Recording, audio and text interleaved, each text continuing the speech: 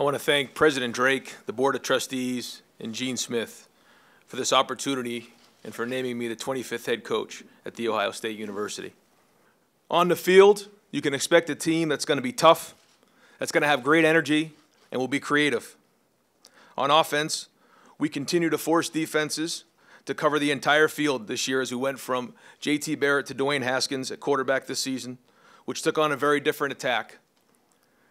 But I feel strongly about our offense's ability to modify and adapt to our personnel year in and year out. On defense, we'll be aggressive with multiple fronts, sound and simple for the players so that they will have the ability to play fast.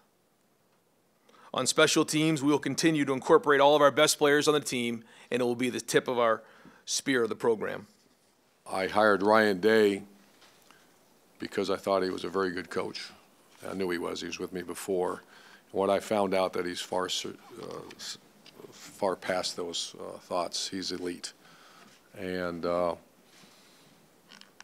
think, in trying to build the most comprehensive premier program in America, you also want to hand it off to someone at some point so that it can even get stronger.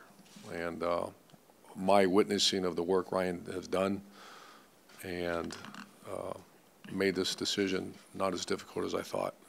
Well, I think Coach Meyer and I's values and morals and what our beliefs are, we share a lot of the same things in common. And I think anytime, there's a change in leadership, there's a different personality, there's a different style involved with it, different demeanor. But, we share so much in common that there's going to be a lot that's carried over.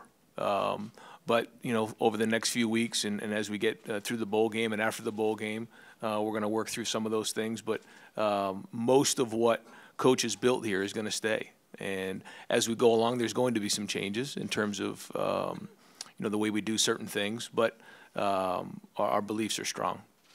Every coach who ever put a whistle around their neck strives to be the head coach at The Ohio State University. I fully understand the challenges that await for me. And being on the same list as Paul Brown, Woody Hayes, Earl Bruce, John Cooper, Jim Tressel, and Urban Meyer, it's extremely humbling, but I'm prepared and ready for the task. Thank you again for this opportunity, and go Bucks.